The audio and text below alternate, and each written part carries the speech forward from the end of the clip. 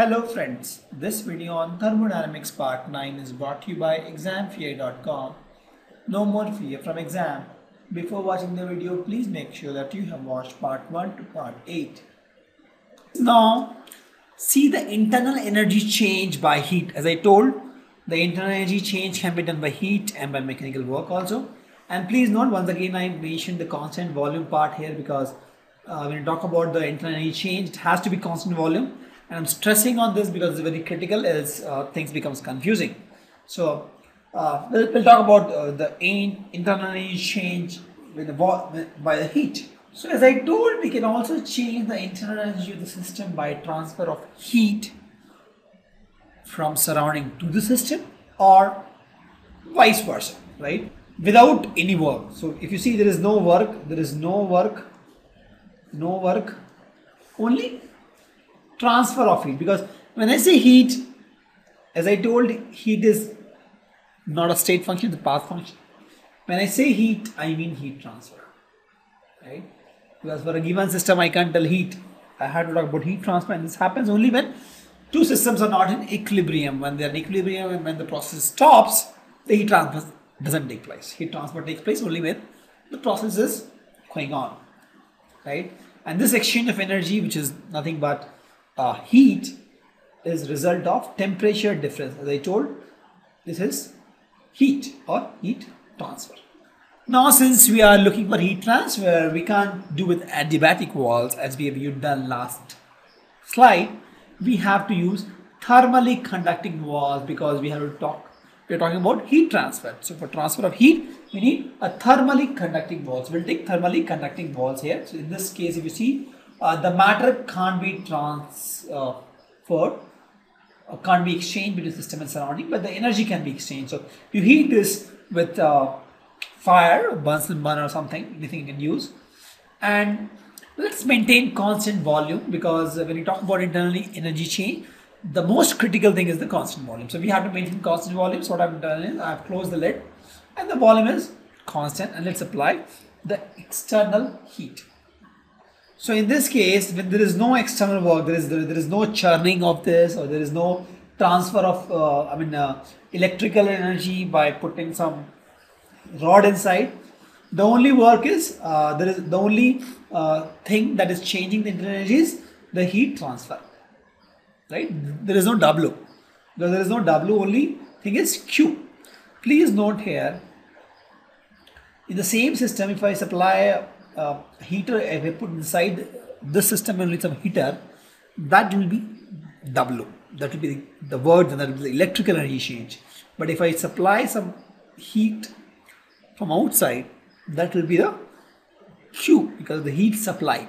Okay, so I am supplying some heat. There is a heat flow because there is a temperature difference, and when the temperature is the same, the heat flow stops. But since the temperature difference is there, the heat flows, and that heat flow is the sole reason in this case for change in internal energy. There is no work component here, right? Because there is no work component here. We are not churning it, we are not doing anything, no chemical reaction inside.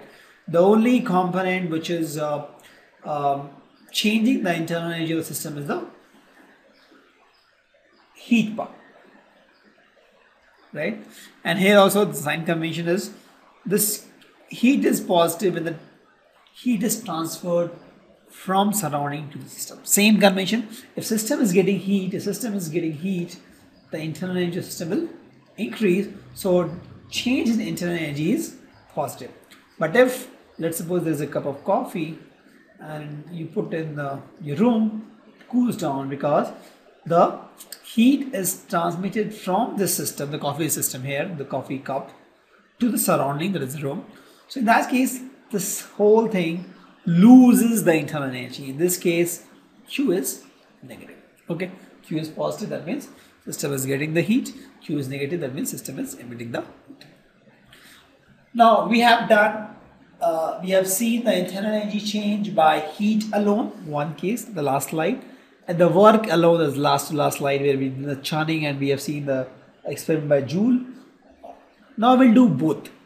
And again, I'm just trying to mention when you talk about internal energy, you talk at constant volume. So I mentioned this once again. So we'll take this example where we'll have the internal energy change both by heat and work. So in that case, if you sum this, because in the last slide we got delta U was nothing but work adiabatic, where there was no heat change, there was no heat flow. In the second scenario, in the last slide, we saw the change in internal energy was nothing but heat supplied. So if you add both, because both the things are involved here, we'll get this equation. Delta U is nothing but Q plus W. And this is my first law of thermodynamics. If you see, this is my first law of thermodynamics, which says that energy of an isolated system is constant.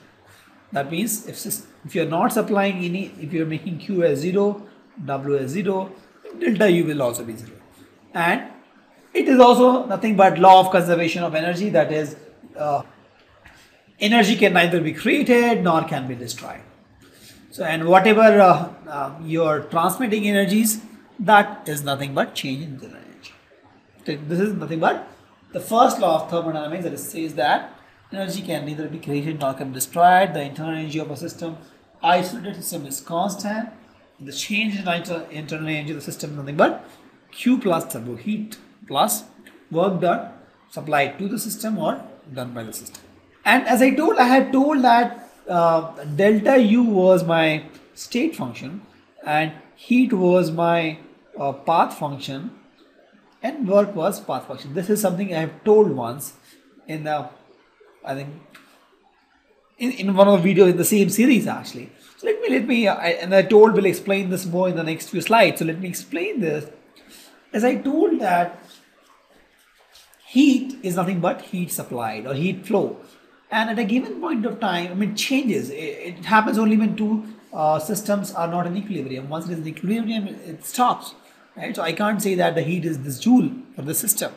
It is nothing but heat flow. Similarly, work is also a path function, because it all depends from if you are walking from here to here. The work depends, right, which path you took, right? So these two are path functions. The internal energy state change is a state function. So if you see, let's suppose that we got an internal energy change. We have this formula of 50 joule. So this change I could have got from 50 joule of heat and no work. I could have got this from, let's suppose, no heat and 50 joule of work. Or I could have got 25 joule of heat, 25 joule of work. I could have got 10 joule of work, 40 joule of 10 joule of heat, 40 joule of work. Or I could have done this way also. I could have given some 60 joule of work, heat, but system did some 10 joule of work. So overall it became 50 joule. I mean, I gave 60 joule of heat, system did some 10 joule of work, so overall it becomes 60. Or system did some 60 joule of work, but 10 joule of work was dissipated in this surrounding. Total is 50. So if you see in all these scenarios, the change in internal energy is 50 joule, right? But these are different. So it can be 50 plus 10, 0 plus 50. So you can see this is, I don't care which path it took, whether it took this path, this path, this path. It is, I care only about the change in internal energy. So that is a state function. Correct. So as I told, my delta U is equal to Q plus W. I'm repeating it once again because a critical equation, the first law of thermodynamics. Here if you see, my W is a state function, as I told just now. I gave this example where the delta U was constant, 50. And Q and W are path functions. So delta U depends only on the initial and final state. It doesn't care about the path which it follows. Correct. But Q and W are my path function. Heat is my path function and work done is also path function. So now if you see, till now we have been dealing only with the mechanical property in our life. We talk about volume, pressure, temperature. But now we are talking about thermodynamic property. If you see, change in internal energy delta U is a thermodynamic property. Mechanical property can be volume, right, or pressure, temperature. U is the internal energy is the thermodynamic. So if you see the difference here, what is the difference? Both are different, but there's one difference, that we can measure absolute value of mechanical property. Absolute value of mechanical property can be measured. For example, I can find the absolute value of pressure, temperature, volume for a given system. For example, I have this flask. I want to find the absolute volume of the water in this. I can find it. I want to find temperature. I can find it.